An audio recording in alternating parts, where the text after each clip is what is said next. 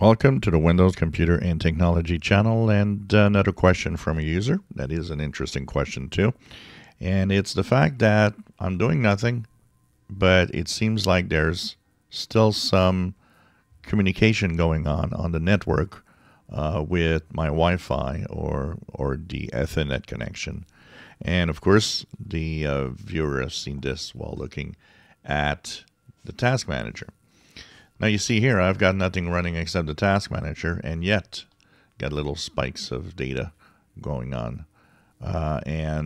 Checking out what's happening with this is, how come if there's no app open with an internet access that I get these spikes in communications on the Wi-Fi?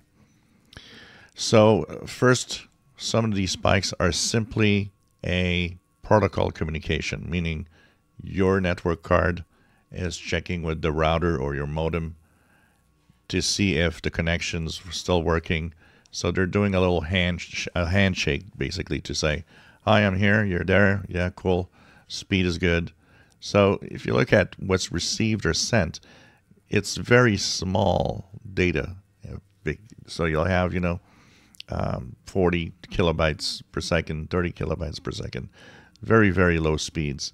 So these are mostly handshakes that are happening with the device and the router you're using on the modem. Now, there are other things also that can spike here, and sometimes it could be an app. There's a lot of apps running in the background. If you're wondering how come my weather's here, well, my weather's here, and the reason it's here, and it's updating from time to time. So that update to bring me what the weather is actually will sometimes create a spike, because there'll be a check to the weather server. Windows itself could be doing a check. It could be Windows Update suddenly activating itself and looking at the servers of Microsoft saying, hey, is any updates? So there's tons of little things that can happen in the background. If you want to know if you want to try to see could there be malicious things, most of the time it'll pop up in the processes section. If you look on the processes and you put a when you click, you have this little arrow, up and down arrow. You put it pointing down, which means that anything that's using the internet will have a number to it. Once again, you see that it's very low numbers. It was Microsoft Edge in this case. So there's something in a Microsoft Edge process that is, going and checking something on the internet quickly. Once again, a lot of the processes and a lot of the features, including the weather from the widgets here, often come down to the fact that it's Edge controlling everything in the background for the access. So here you'll have what's using your up-down connection. If there's a malicious, software, something not right, well, at least here you'll know by looking at the network speeds what is the process that is using internet connectivity.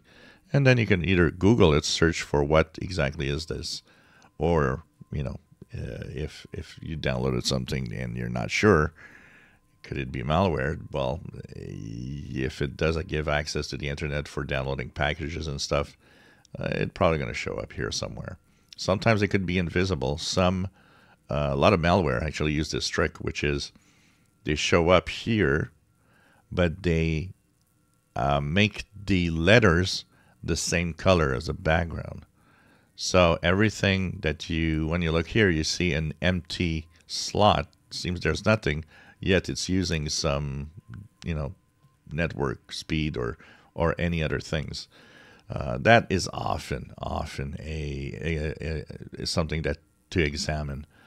Because when something is invisible, it often isn't a good thing in the Task Manager processes.